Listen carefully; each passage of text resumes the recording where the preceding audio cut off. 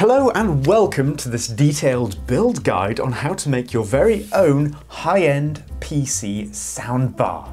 Now, if you've not seen this yet, I highly suggest you check out the video on the main DIY Perks channel, but briefly it comprises a pair of high-quality speaker drivers built into an enclosure that can not only support a monitor and provide somewhere to stow a keyboard and mouse, but the unit also features a built-in light strip, USB hub, headphone option and a built-in subwoofer for a really impactful sound.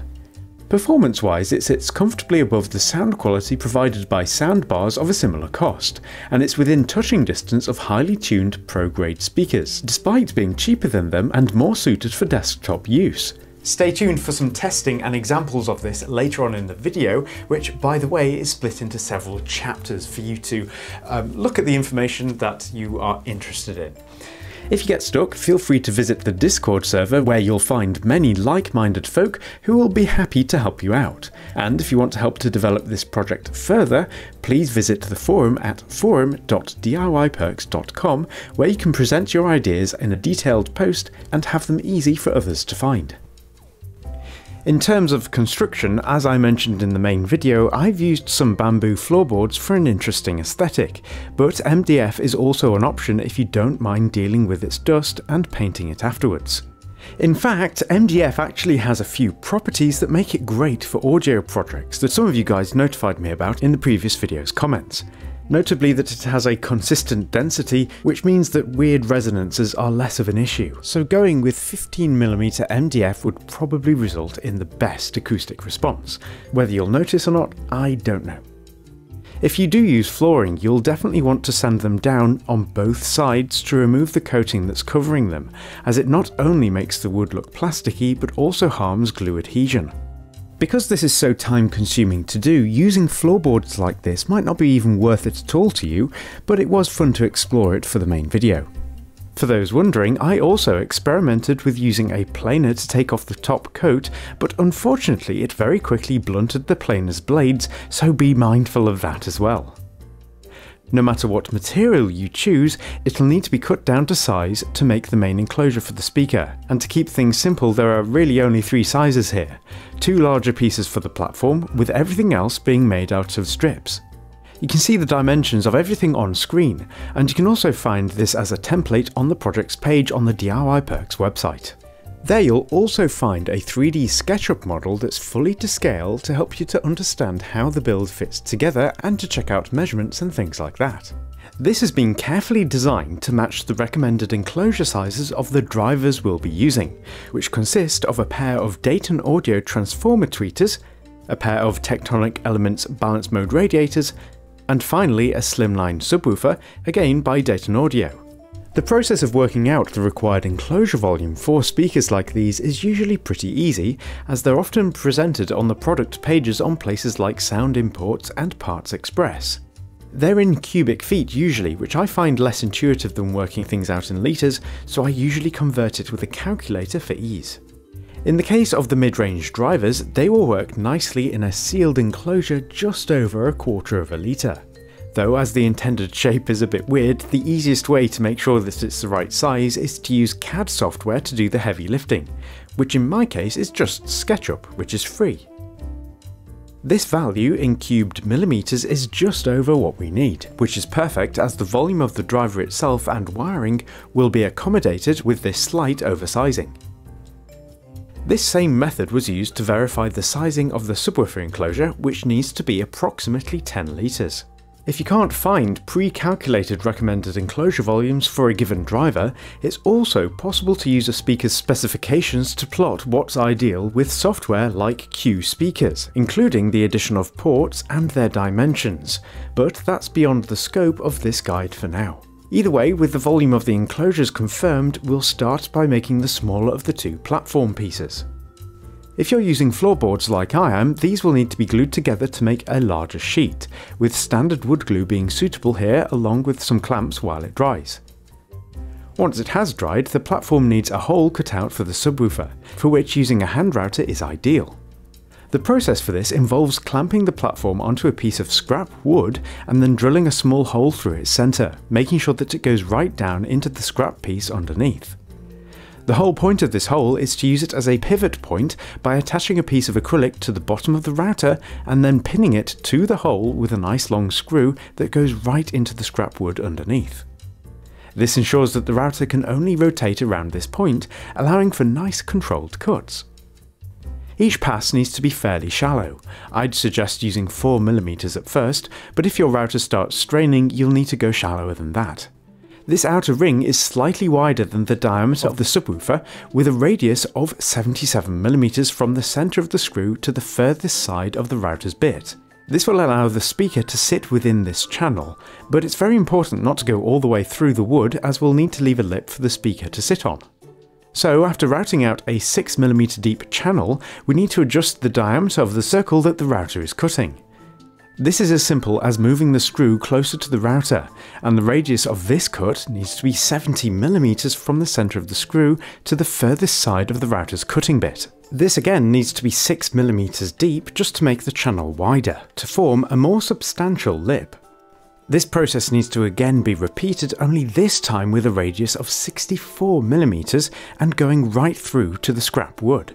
And at this point you'll realise the idea behind having the scrap wood underneath. It not only protects the worktop, but also continues to anchor the router through the central screw so that you don't lose control of it. Once lifted out, you can see how neat this is, and one of the reasons for that is for using a straight cut router bit, rather than an upcut router bit, as it doesn't pull up on the wood as it's chipping away and results in a cleaner edge. As you can see, the driver fits in it perfectly.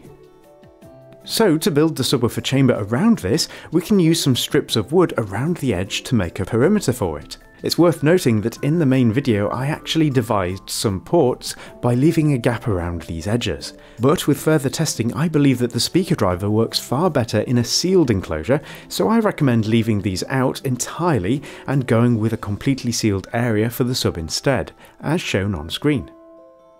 As long as the surface is free from any lacquer or coating, you should be able to glue these together with wood glue just fine, although if you are using floorboards like I am, the underside may have channels like this, so using some expanding glue is recommended to fill these gaps. Now before capping this area off, it's important to add any knobs and switches to its underside. Here I added a hole for the brightness knob of the LED lighting system, and also a hole for a switch intended to send the signal either straight to the amplifiers for the speakers or to a headphone socket, but more on that later. We're going to cap this area off with the larger of the two platform pieces, but as you can see the speaker doesn't quite fit when it's added. This is because I've used 15mm thick floorboards, so there's not quite enough thickness to allow space for the speaker. So I just used the router to remove some material in the larger platform piece to make a cutout for the speaker's rear, which allows it to fit nicely. So with the fit confirmed and the switches and knobs all added and sealed with glue, it can be glued in place, though you may want to add a couple of smaller blocks flanking the speaker to help rigidity in this area. Looking good, though you may need to sand down the front to make all the pieces properly flush. So with the first section of this build made, we can now expand the sealed subwoofer chamber to add more air volume to it. To do this we'll need our first strip of 90mm wide wood, and to make vent areas along one side, we can simply use a spade bit to drill out at regular intervals and then bridge between them with a saw, basically making a few pillars. This panel is a great place for a USB hub as well, so a similar method can be used to make a gap for it. Two holes bridged together with a saw and then sanded down for smoothness. For mounting purposes, it's easiest just to use hot glue and a few right angle brackets. It's not pretty, but it does make for a good seal and is quick to do. So with that done, this length can now be glued in place along the entire back edge of the platform section, remembering to add glue underneath the individual pillars as well. Once it's dry, you should have something that looks like this, and it's ready for two support legs that fit on each side. To make these, we'll simply use the remaining 90mm strips to make two long square boxes, approximately 500mm in length. You'll notice that I've offset one side by 75mm, and this is to allow air in from the subwoofer chamber, as we're going to use some of the inside of this area to contribute to the air volume that the subwoofer has to work with. To define an endpoint, it does however need a divider glued inside, which needs to be 300mm inset from the back. I used Gorilla Glue here so that it would expand to fill any gaps, although don't forget to add a through hole for the speaker wires to go through later. Now at this point I made some ports for the mid-tone speaker drivers here as well, but again after testing I found that the sound was much cleaner without them, so again I suggest leaving these out entirely for the best results. So with the internal work completed, we can now add the lid. Once this is all dried, we need to mark the front of where the divider is and draw it on the outside. This is so that we can tell where it is, so that we can draw some 30-degree lines out from the corner that's going to be on the upper inside of the unit, the same side that the gap is on the back. These lines need to be followed on all four sides to make a flat plane that can be carefully cut along using a saw. This takes a while to do, so don't rush. Take your time, be light, and once the cut is started, it's possible to speed up if necessary. Continually stop and check where the lines are to make sure your cut is straight, and be careful not to nick your desktop like I did. I finished mine off in free air, but clamping it more firmly is recommended for safety. This results in a really cool angle that will point the stereo drivers directly towards the listener for optimal audio quality. To make fronts for these sections, they must first have holes made in them for the speaker drivers.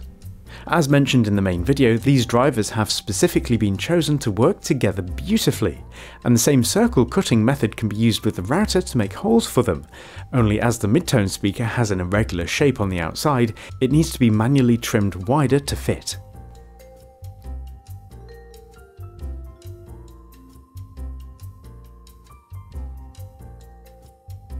The tweeter driver needs to be offset slightly inwards to fit within the chamber, so we can mark 2 cm inwards from the centre of the main driver and again route it out from this line. It's worth noting that the tweeter drivers are usually provided with an extended front mounting grille that needs to be removed for it to fit here. To ensure an airtight fit around the drivers, we'll be using some black tack putty, which needs to be carefully added around the perimeter of each driver.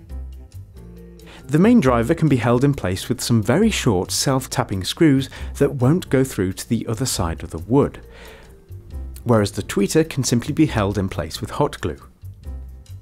Now if you find that the rear screws on the tweeter driver won't allow the front to fit flush against the enclosure, you can either trim off the screw or file out a gap in the wood to give it some more space. Now before this gets sealed up, it's important to add some wires to each of the drivers, being careful to make sure that you use a red wire for the positive tab of each so you know which way to wire them up later, as phase is important. I recommend using decently thick wiring for this so that it won't alter the audio in any way. I'm using 14 AWG. Now when it comes to mounting these, as the angle is a bit weird, I found that holding it upright with some sand allows the glue surface to be flat so that gravity can hold the front down while it dries. Once it has dried, the saw can again be used to trim it down to match the enclosure and preserve the cool angles. Mixing leftover dust with some wood glue is a good way of filling any gaps, finishing things off nicely with some sanding. Sealing the drivers in like this might not be to everyone's taste, but using screws instead and making sure it's sealed would be quite tricky to do, and besides, if you did ever need to replace the drivers, it's possible to cut along the glue line with a saw to remove the front without affecting its appearance. These two units can now be glued to either side of the subwoofer enclosure, though this is best done upside down to keep everything lined up, and once it's dried we can now start adding its internal components. First up is the LED lighting. This is just standard 12-volt LED strip lighting, though I suggest some with a decent CRI for pleasant illumination. To mount them, we're going to use a length of LED strip channeling, though as it's made out of aluminium, I suggest taping off both of the ends of the strip to prevent any of the cut copper traces from shorting out if they happen to touch the aluminium surface. This stuff comes with a diffusion cover that softens the light output from the LEDs significantly, making it much easier on the eyes. And the whole thing can be glued to the inside corner behind the subwoofer with its power wire going through a hole. I suggest using CT1 style glue here as it sticks to both wood and aluminium well. This can now be hooked up to the LED dimmer that I mentioned earlier and glued in place to keep it nice and safe. As we'll be powering the entire speaker with 15 volts, that would overload the LEDs, which require just 12 volts. So we'll power this dimmer through a voltage step-down board, although you may need to add a filter comprised of a couple of coils and capacitors on its voltage input so that it won't send interference out to the amplifiers, which will also be on the same power rail. To make an inset power socket for this, we can drill 4 holes in a length of wood and bridge between them to make a cutout, the side of which can now have a hole made in it for the power socket. As you can see, I've filed out an oval here as well to provide an extra hole for the USB hub's connector to exit through, with the whole thing being capped off with a spare piece of wood. When mounting this, I suggest using expanding glue to fill any gaps, the same going for the rear panel. The subwoofer too can be screwed in place, although its wires will need to be added in reversed polarity. This is because it faces downwards into an enclosed area which affects its phase compared to the other drivers. With that done, we're ready to add the amplifiers. I suggest using 2 here, one being a 4-channel AB amplifier for the main stereo drivers, and the other being a single-channel Class D amplifier for the subwoofer. Links to which you can find in the description. The AB amplifier isn't quite as efficient as the Class D amp, but usually AB amplifiers have much higher audio quality and also a far lower noise floor, which is important for speakers with such clarity as there's basically no audible hiss. As it's got 4 channels, it means we can modify the signal going to each channel before it gets amplified and sent to the speakers, essentially making for a super simple and highly customizable crossover that can be made out of low-cost components. You see, with just a couple of resistors and capacitors, it's possible to roll off parts of an audio signal, which allows us to select which frequencies get sent to each individual speaker driver. These filters are called low-pass and high-pass filters, and I use an online calculator to work out the values for these, and you can find a link to it in the description for when you're doing your own projects. As we want 3 sets of frequencies, treble, mid-range and bass, we first need to split the signal by sending it through 3 820 ohm resistors. These resistors in themselves don't affect the audio, but mean that anything done after them won't inadvertently affect the other channels. The first signal we'll modify will be for the tweeters. I found that rolling off frequencies below 5 kHz worked well, so this requires the signal to pass through a 5.6 nanofarad capacitor followed by a 5.6 kiloohm resistor going to ground. This ensures that the tweeters only play sounds above 5 kHz. The second signal we'll modify is for the mid-range drivers. As these are capable of playing high-pitched notes, we need to pull them down in order to allow the tweeter drivers to handle them instead, as they do a better job. So we'll start rolling the signal off at 2 kHz, and this merely requires a 100 nanofarad capacitor to go to ground after the 820 ohm resistor. Because of the soft slope of these filters, the gap between 2 kHz and 5 kHz is filled by the taper, resulting in a smooth flat response. The last filter we'll need to make is for the subwoofer, so we'll actually be chaining 3 of these filters together, the first one rolling off the signal at 88 Hz with a 2.2 microfarad capacitor, the next 60 Hz, and the final one at 50 Hz, with the values shown on screen. As the subwoofer signal is attenuated quite a bit by these 3 filters, we'll compensate for that by adding some manual attenuation to both the treble and mid-range signals as well to bring them down to match, and this can be done by using a 1.2 kiloohm resistor followed by a 100 ohm resistor to ground on each. As the AB amplifier that these signals go to is actually rated for a much higher wattage than the speakers themselves, attenuating the signal like this is actually necessary anyway to avoid blowing the drivers, so as a whole the setup works really well together. When making this circuit, I suggest using a strip board with the centre strip being ground and the outermost strips being the untouched signal input that we'll be modifying, both the left and the right channels. For example, here I'm making the treble filter, with the signal first passing through the 820 ohm resistor to the next row. This row then has a 5.6 nanofarad capacitor added to it, with the trace being broken underneath so that the signal can only flow through the capacitor. This signal then gets partially sent to ground through a 5.6 ohm resistor, and the remainder goes to the output wires. This process needs to be repeated until all 3 filters have been constructed for both the left and right channels. As you can see, I've used different capacitor types for each of these, but only because that's what I had to hand. Pretty much any non-polarized capacitor type will work, so use whatever you can get your hands on. I've used pin connectors on my signal out wires so that they can be plugged directly into the amplifier's input, though do note that it's necessary to flip both of these switches to the side closest to the numbers before use, or you'll get a weird signal response. I think they might be wired up wrong or something because they don't seem to work for their intended purpose. As you can see, each of the amplifier channels needs output wires adding for hooking up to the speakers, though you'll need to make a note of which ones are for the treble drivers and which ones are for the main drivers, and of course left and right as well, so that you don't have to mess around later if you connect them up wrong. This process can be repeated for the subwoofer amplifier, with the power wires for both amps being connected to the recessed power jack we added earlier. As I mentioned in the main video, the signal for all of this comes from a USB soundboard, also known as a DAC, or digital to analog converter, that can output its audio signal through some phono sockets. This one is really high quality and quite expensive, so an alternative would be to send the audio to the amps directly through a 3.5mm auxiliary input socket if you wanted a more budget-friendly option, which, as you can see, I've added here alongside the unit's headphone output. Either way, the signal has to of course go through the crossover circuit first, so bear that in mind.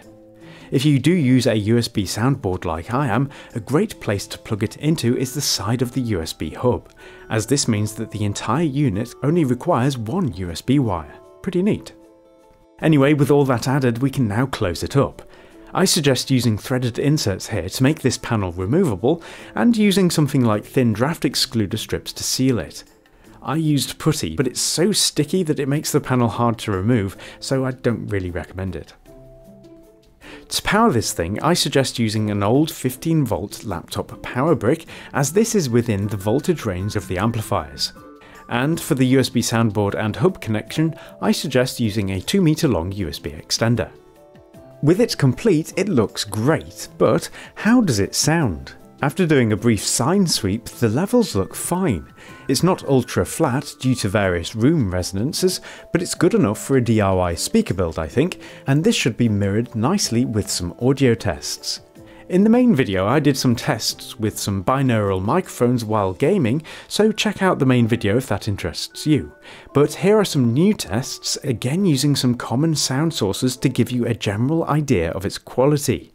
You'll need to listen to this on headphones, and you'll never really get a proper impression of how it sounds unless you hear it in person, so please bear that in mind.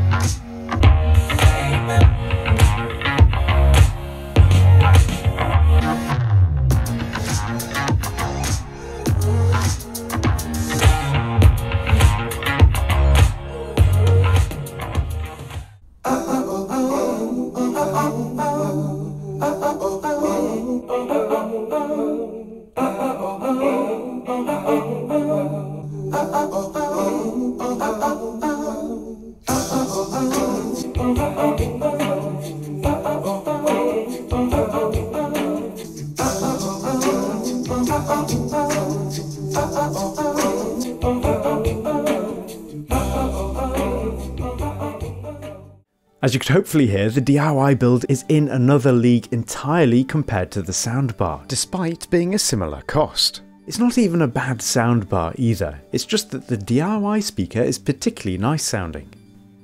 It's even within touching distance of pro-grade bookshelf speakers that cost significantly more, and it trades blows depending on what kind of music you're listening to. Speaking of cost, it should be in the range shown on screen, although you can cut this nearly in half by making two changes. The first is to exclude the USB DAC and just use an analog audio input. The sound quality difference will barely be noticeable even for a trained ear. A further cost reduction can be made by excluding the tweeters and relying on the mid-tone drivers to cover this range. They are surprisingly good at it, and while you'll lose out a bit on detail, for some the difference will be slight enough that the cost benefit is more advantageous to them. It'll still sound great, only for an even greater value price point. So if you build one of these yourself, I hope you enjoy the process, and don't forget you can check out the Discord server if you get stuck. But other than that, I'm Matt, and you've been watching DIY Perks Extra, and I hope to see you on the main channel with another build soon. Goodbye for now.